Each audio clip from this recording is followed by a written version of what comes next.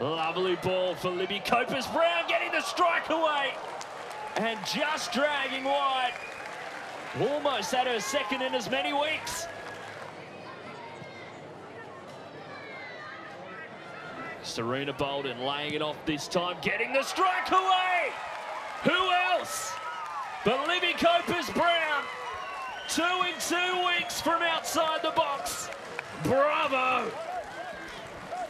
Now the front third for Sophie Harding. Levels it right before the break. Right when she needed to. Her 9th goal of the season. And what a campaign she's having.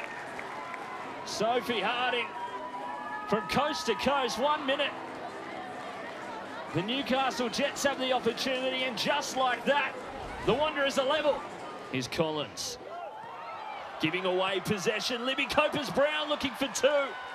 And a golden opportunity for Copus-Brown.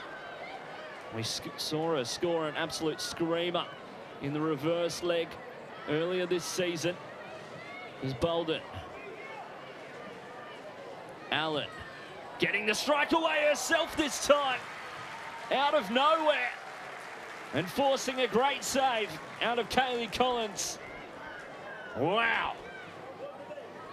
Is Price under pressure from Hoban. Wins the ball back. No foul either. Sophie Hoban.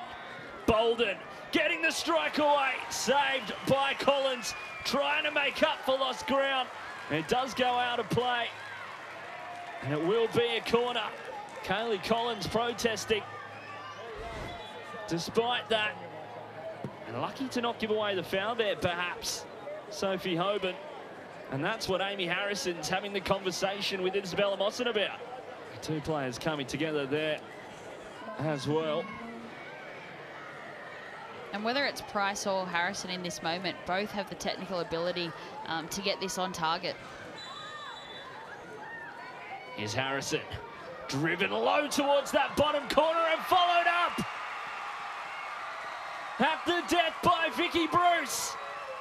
The defender. The American gives her side the lead late in the game. A moment of chaos. Conjured by the captain in her 100th game, Amy Harrison. And it gives the Wanderers the lead. Well, it's her 3rd of the campaign. Vicky Bruce